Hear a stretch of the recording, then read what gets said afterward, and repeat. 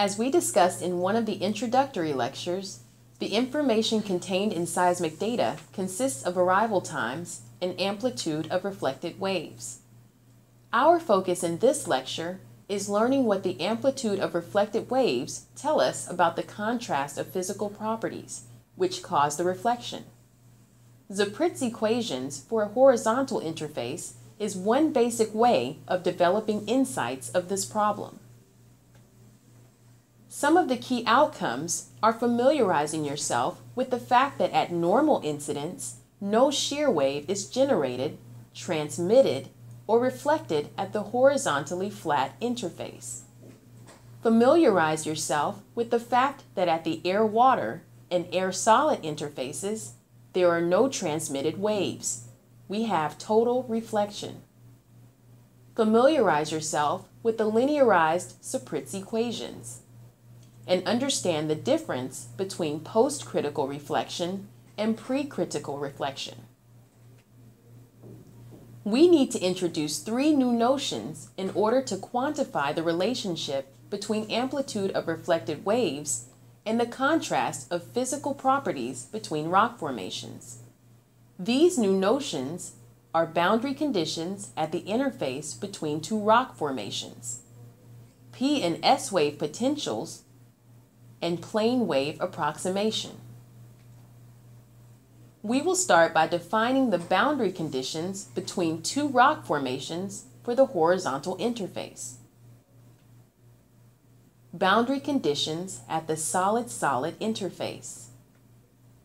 At this interface, the incident energy is partitioned into two reflections, that is, reflected P and S waves, and two transmissions, or transmitted P and S waves. So we need four boundary conditions to solve this energy partition problem. Let's repeat this due to its importance. At the solid-solid interface, the incident energy is partitioned into two reflections and two transmissions. So we need four boundary conditions to solve this energy partition problem. In seismology, the model of the solid-solid interface that we use is that of two elastic media in welded contact. This means that all components of the displacement field U must be continuous across the interface. Let's repeat this. In seismology, the model of the solid-solid interface that we use is that of two elastic media in welded contact.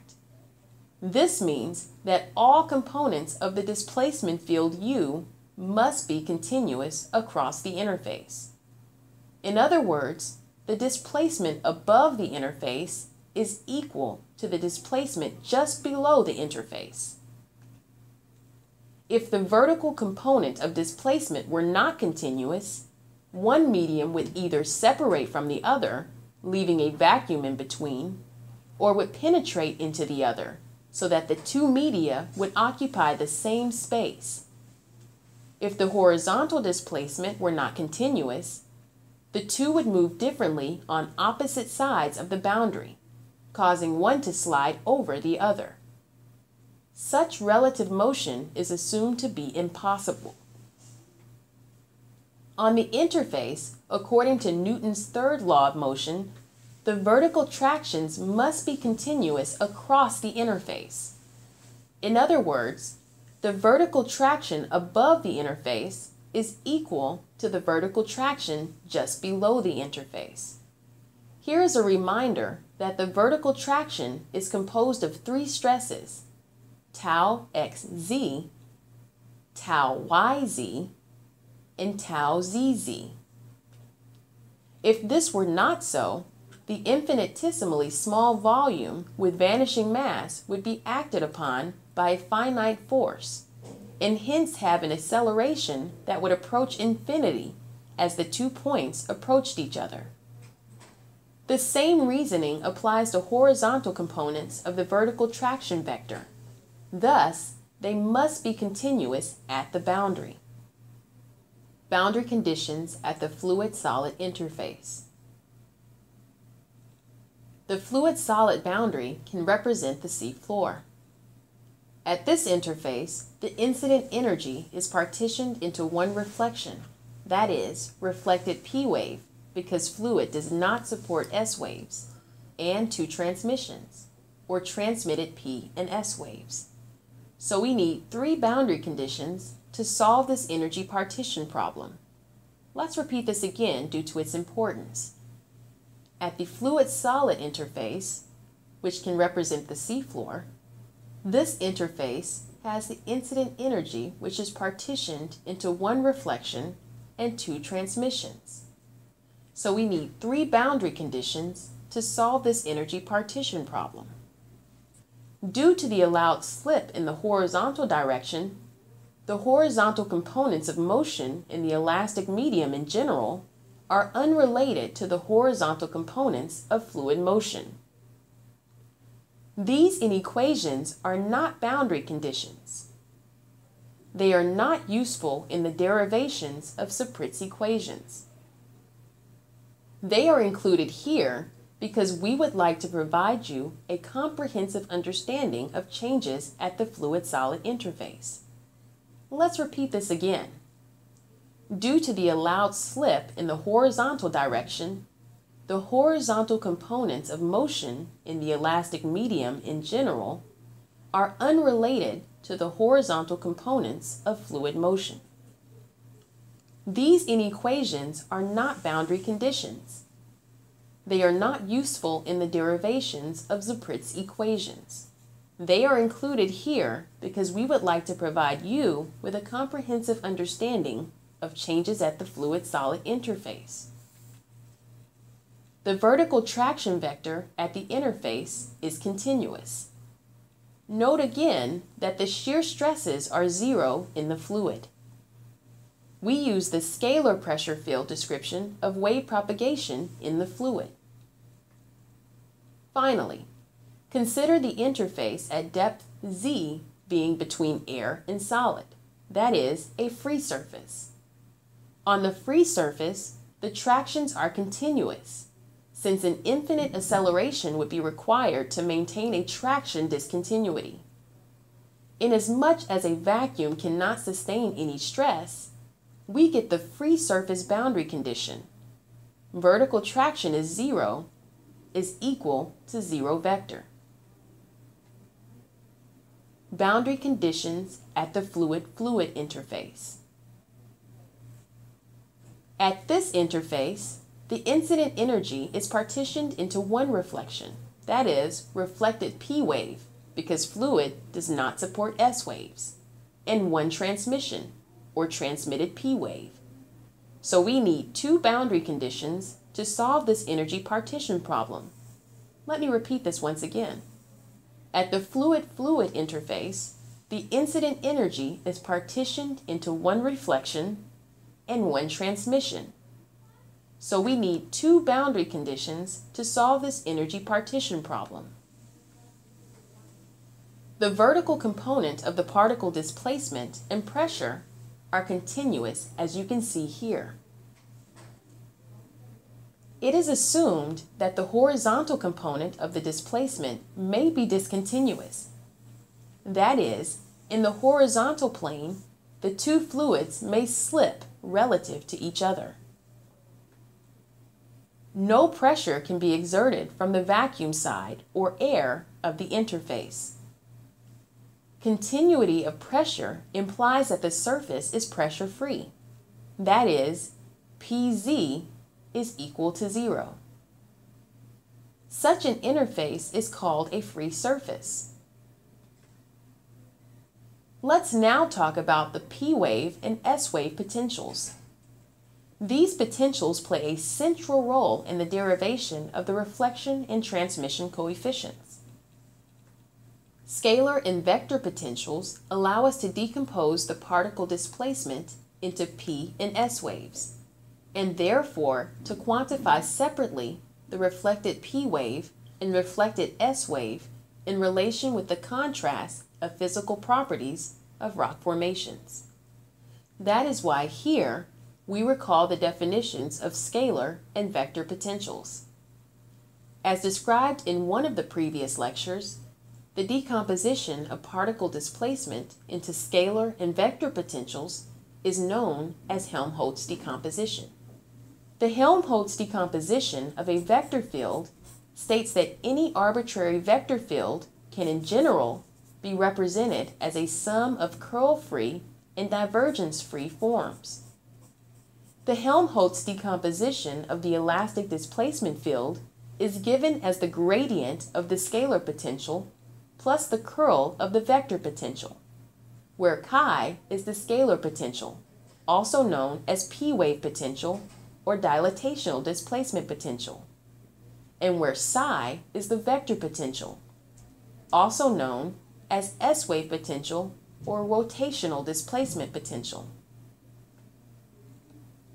We can verify that chi describes p waves by showing the divergence of the particle displacement, that is, volumetric change, which depends only on chi, whereas the curl of the particle displacement, that is, the change of shape, is independent of chi. Similarly, we can verify that psi describes s waves by showing the curl of the particle displacement, that is, the change of shape, which depends only on psi, whereas the divergence of the particle displacement, that is, volumetric change, is independent of psi. Scalar and vector potentials. When we substitute the Helmholtz decomposition into the elastodynamic equation, we obtain the following. A solution exists if these two equations hold. By substituting the Helmholtz decomposition into the elastodynamic wave equation, we show in the previous lecture that scalar or p-wave potential and vector or s-wave potential are well separated in two terms in this equation. A solution exists if each term is zero. These two equations are described here as two-wave equations. Here we have relationships between the Lemay potentials and the displacement. These relationships are important as they are used in derivations of Saprit's equation. Now we introduce the plane wave approximation, which we will also use in the derivation of Saprit's equation. When we consider the propagation of waves at great distances from their sources, it is obvious that the initial curved wavefront tends to become plane as the wave travels outward. The initial curvature thus becomes very small. The wavefronts may for practical purposes be considered as plane. In the far field, we should expect that plane wave theory is an adequate approximation of the exact theory. We will see that dealing with the propagation of elastic waves using plane wave theory gives us a useful procedure for analyzing amplitude of reflected and transmitted waves. Wave propagation in elastic isotropic media with planar interfaces can be examined with great ease by using plane waves. In particular, we will use the plane wave representation together with the boundary conditions at elastic interfaces to derive plane wave reflection and transmission coefficients. A 3D plane displacement wave propagating with phase velocity v is represented by this simple formula in blue, where u0 and n are unit vectors defining the directions of motion, that is, polarization and propagation respectively, and x denotes the position vector. It is a solution of the wave equation above it. Note that the scalar product of the position vector and the direction of propagation is the equation of a plane normal to the unit propagation vector n. Thus, this equation represents a traveling plane wave with velocity v and planes of constant phase whose normals are n. Here are the descriptions of p wave, sv wave, and sh wave based on the direction of propagation and particle motion. For P waves, the motion vector u0 of the P wave is parallel to the direction of propagation in. For S waves, the motion vector u0 of the S wave is not parallel to the direction of propagation in. The motion vector u0 describes the polarization of the shear wave. Again, here is the formula of a 3D plane displacement wave propagating with phase velocity v. For mathematical convenience, we generally use a complex exponential function instead of the arbitrary function f. A plane harmonic displacement wave propagating with phase velocity v in a direction defined by the unit propagation vector n. It is understood that the physical displacement components are the real part of u. This is a special case of a time harmonic, monochromatic displacement wave. The amplitude A is independent of the particle position and time. Here we have relationships between the Lemay's potential and the displacement. These relationships will be used later to derive plane wave expressions from the Lemay potentials, that is, P and S wave potentials. In the previous slides, the Helmholtz decomposition of the displacement vector was reintroduced. In particular, equations describing relationships between the Lemay potentials and the displacement. Note that we use one of these relationships here to derive plane wave expression for the P wave potential by substituting the plane solution in this relationship. Because the directions of propagation and motion are parallel, that is, the scalar product of u0 and n equals to 1, it allows us to obtain the simple expression in blue here. Note that we have applied two partial time integrations to arrive at this expression. Again, in the previous slides, the Helmholtz decomposition of the displacement vector was reintroduced. In particular, equations describing relationships between the Lemay potentials and the displacement.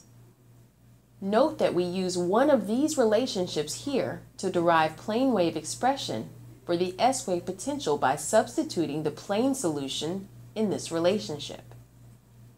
For SV waves, where directions of propagation and motion are both in the xz plane, only psi y is non-zero. We obtain the simple expression in blue here. Note that we have applied two partial time integrations to arrive at this expression. In summary, we will assume that waves arriving at the interface can be treated the same as plane waves. One problem associated with plane wave approximation, however, is that it leads us to neglect the effects of geometric spreading associated with spherical waves. For this reason, normal practice suggests correcting seismic data for geometric spreading effects before applying Zaprit's equation to the analysis of data. Now that we have developed the necessary background, it is time to talk about reflection and transmission coefficients. Consider in the xz plane the propagation of a traveling incident plane P wave of amplitude AI, which equals 1, or a traveling incident plane SV wave of amplitude BI, which equals 1, characterized by the P wave and S wave displacement potentials. If the incident wave is a pure P wave, then we're using the figure on your left in light green. If it is a pure SV wave, then we are using the figure on your right in light blue. Let's focus on the left in the light green picture. Our approach here applies also to the picture on the right. The amplitudes of the displacement of the reflected and transmitted P waves are then by definition called reflection coefficient, RPP, and transmission coefficient, TPP. The PSV reflection and transmission are by definition the reflection coefficient, RPS, and the transmission coefficient, TPS. We use the same definition for angles as in the previous lecture. The incident angle is theta I, theta R, and theta T. Denote angles of reflected and transmitted P wave rays. The angles of converted reflected and transmitted S wave rays are denoted by phi R and phi T respectively.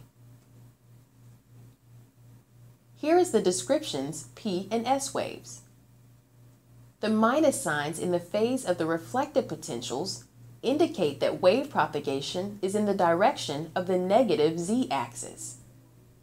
Note that we have omitted the factor exponents minus I omega t because it will cancel out when we substitute the potentials into the boundary conditions. Note also that this description of P and S waves separately is only possible because we introduce P and S wave potentials. The derivations of Zapritz equations consist of substituting these potentials in the boundary conditions. Let me repeat this important information. Here is the descriptions of P and S waves. The minus signs in the phase of the reflected potentials indicate that wave propagation is in the direction of the negative z-axis. Note that we have omitted the factor exponents minus I omega t because it will cancel out when we substitute the potentials into the boundary conditions. Note also that this description of P and S waves separately is only possible because we introduce P and S wave potentials. The derivations of Zapritz equations consist of substituting these potentials in the boundary conditions. Remember that the boundary conditions are described in terms of particle displacement and stresses, whereas the reflection and transmission coefficients are described in terms of potentials. To obtain the reflection and transmission coefficients, we write out the components of displacement and the components of stress in terms of wave potentials for P waves and SV waves in the XZ plane. So let's start with the boundary condition, which states that the horizontal component of displacement is continuous across the interface. The second is about the continuity of the vertical component of displacement. The third condition is about the continuity of the vertical component of vertical traction. The fourth condition is about the continuity of the horizontal component of vertical traction. By substituting potentials of plane waves defined in the previous slides into these boundary conditions, we obtain the Zapritz equations. So we have four equations which constitute Zapritz equations. That is, a system of equations for the reflection and transmission coefficients, RPP, RPS, TPP, and TPS. Here is the matrix notation of this system. This system of equations can be solved numerically on a computer for each set of parameters. Please see the computer exercises. Here are the coefficients of Zapritz equation. W1 is the S-wave impedance of the top half space. W2 is the S-wave impedance of the bottom half space. Z1 is the P-wave impedance of the top half space. Z2 is the P-wave impedance of the bottom half space. Vs1 is the S-wave velocity of the top half space. Vs2 is the S-wave velocity of the bottom half space. Vp1 is the p-wave velocity of the top half space. Vp2 is the p-wave velocity of the bottom half space. Now it's time for a quiz. Let's start with our first question. In some special cases, such as normal incidence in fluid half spaces, reflection and transmission coefficients can be obtained analytically. Determine these coefficients for these cases. Here is your answer. For normal incidence, that is, theta incident is equal to 0.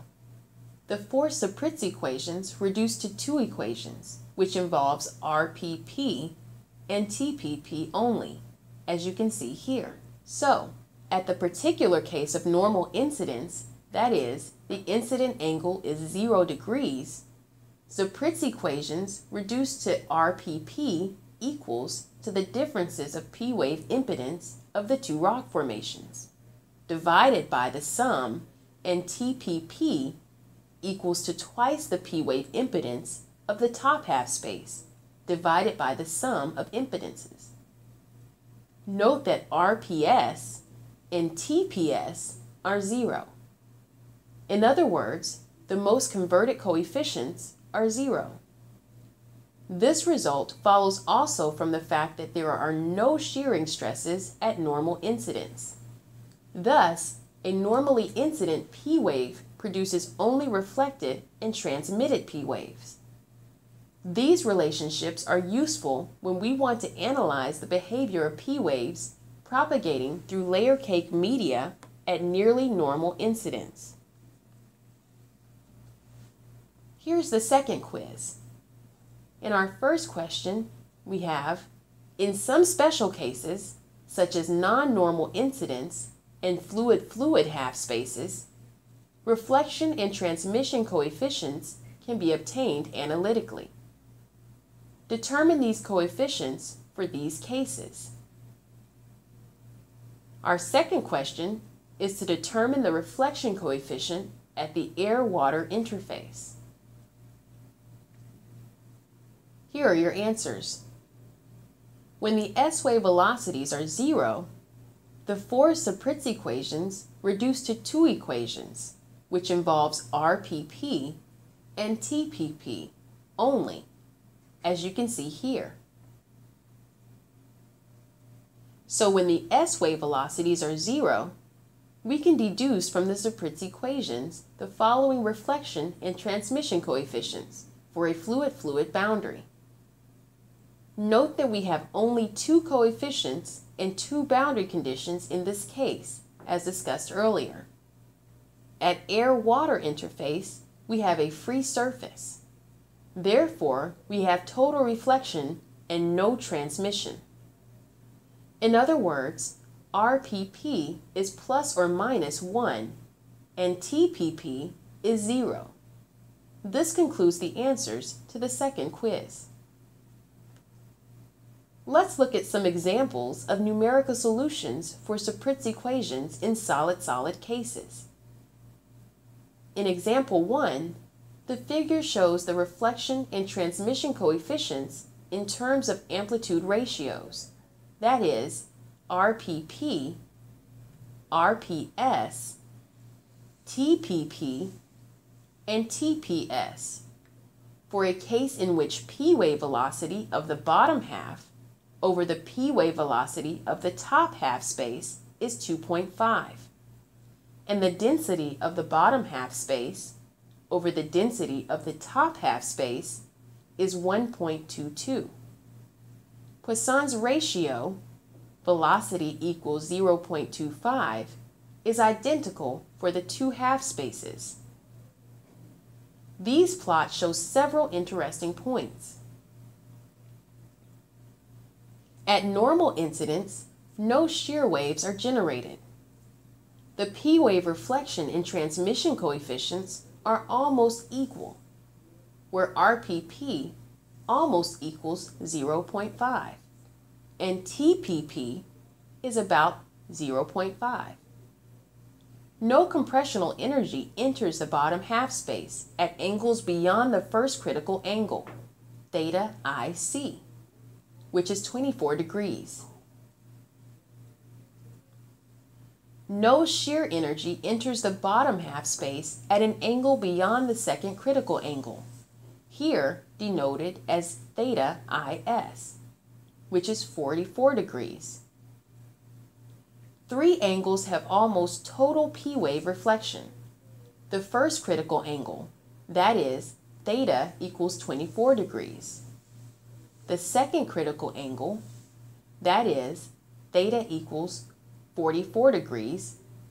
And the third critical angle, that is, theta equals 90 degrees. Two angles have almost total reflection as shear. The second critical angle, that is, theta equals 44 degrees, and theta equals 70 degrees.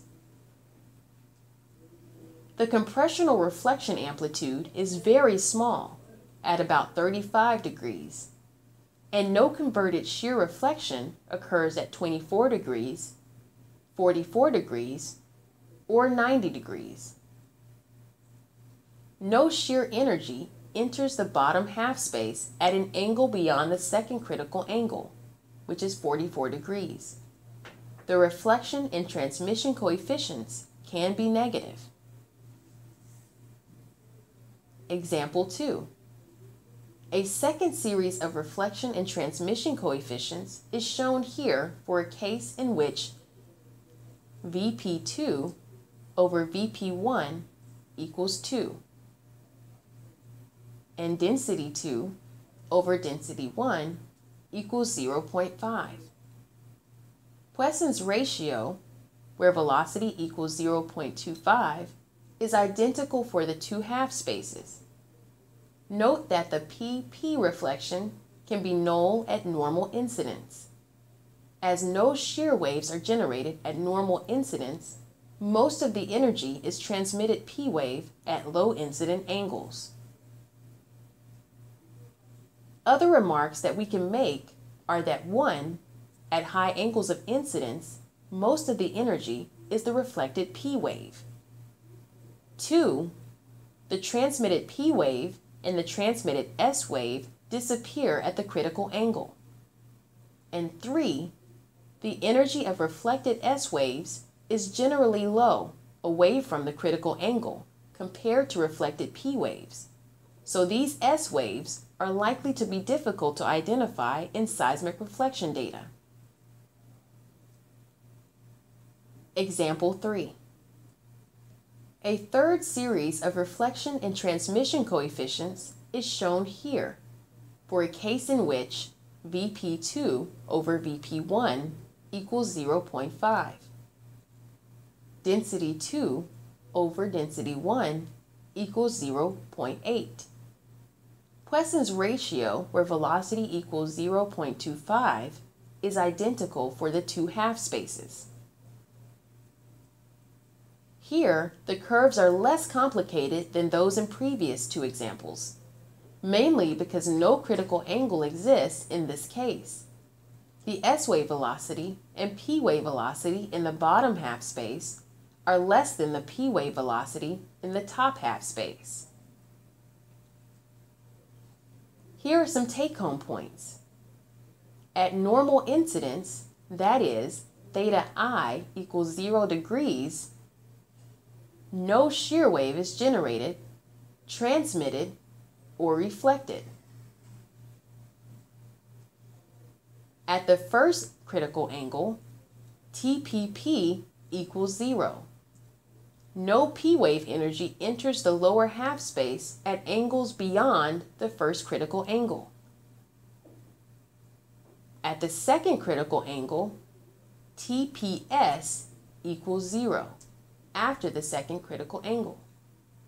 No S-wave energy enters the lower half space at angles beyond the second critical angle. The variations of RPP are very smooth and small before the first critical angle.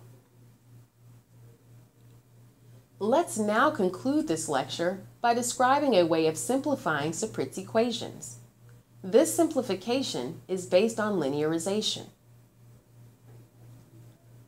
Saprit's equations allow us to predict the variations of reflection coefficients with angle for a given set of contrasts of elastic parameters. We have access to reflection coefficients through the amplitude of seismic data and angle through offsets, or source-receiver distances. The challenge is to reconstruct the contrasts of elastic parameters which allow us to characterize subsurface. Saprit's equations have a complicated dependence upon the elastic parameters of the two media, as well as the angle of incidence. However, these equations can be simplified by linearization, and therefore facilitate the reconstruction of the contrast of elastic parameters. Linearization here corresponds to assuming that the changes in elastic parameters are small across the interface between the half spaces. Linearized formulae in reflection coefficients are as follows. RPP equals APP plus BPP sine squared theta I. RPS prime equals APS plus BPS sine squared theta I. RPS prime equals RPS over sine theta I, for theta I is greater than 0. APP and APS are called the intercepts, and BPP and BPS are called gradients. Here are linearized reflection coefficients, which are the dotted lines, and the exact solution computed directly from the Saprit's equations, which are the solid lines, for two models. One model yields critical angles, whereas the other one does not yield any critical angle. We can see that the linear approximation tracks the exact solution quite well up to the near critical angle before it breaks down. For the model without critical angles, the linear approximations still break down, although at a later angle, approximately 35 degrees. Actually, the limits of validity that we have observed for these two models are quite general. In fact, these linearized approximations are valid only for precritical data, that is, before the incident angle reaches the critical region, or up to 35 degrees if the first critical angle occurs later than 35 degrees. Let's confirm that this behavior is noticeable on the exact formulae. Here is the exact RPP in blue lines, which are described as a function of sine squared theta I, and the approximation in black lines for several models. We can see linear behavior in the interval between sine squared theta I, which equals 0, and sine squared theta I, which equals 0.4. We also see that at a small angle, the approximations are valid and follow a linear trend. Here is the exact RPS, shown in the red lines, as a function of sine squared theta I, and the approximation, shown in the black lines, for several models, that is, several gradients and intercepts. We can also see linear behavior in the interval between sine squared theta I between 0 and 0.4. Again, we see that at a small angle, the approximations are valid and follow a linear trend. No other reflector within the Earth has a reflection coefficient like that of the free surface. In places where basement rocks are exposed on the seafloor, the reflection coefficient of the seafloor can be as much as positive 0.8. This situation, typified by offshore eastern Canada, makes seismic data processing very difficult, or the hard bottom problem. Much of the outgoing seismic energy is trapped in the water layer. In places where active deposition is occurring on the seafloor, the reflection coefficient of the seafloor is typically positive 0.3 and is in large part due to the contrast in density. Strong reflections usually indicate a marked contrast of rock type. Thus, the interface between a marine shale and a hard, tight limestone can have a reflection coefficient as high as positive 0.3. However, there are usually not many such reflectors in the geologic column. One particularly anomalous rock is coal. A shale-coal interface can have a reflection coefficient of minus 0.5, due in large part by the contrast in density between shale and coal. A similar reflection coefficient, but positive, can occur at the top of the tertiary sill. Most of the contribution, but not all, is due to the contrast in velocity. The low density of salt can produce unusual effects. Thus, the interface between soft shale and salt can be weakly positive, whereas that between hard shale and salt can be weakly negative. In between, of course, the reflection coefficient can be 0. The velocity increases across the interface, but the density decreases. The reflection coefficient at the top of a porous gas-saturated reservoir sand is almost always negative. For a given cap rock, the reflection strength is a coarse measure of the porosity.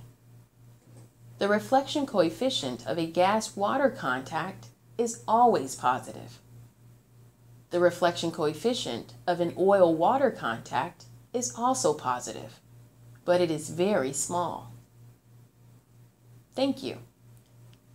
Remember, there is a large selection of iMode education lectures, which can further enhance your knowledge of wave propagation, elasticity, electromagnetism, wave field sampling, wave field decomposition, and imaging. Thank you for listening to this iMode education lecture.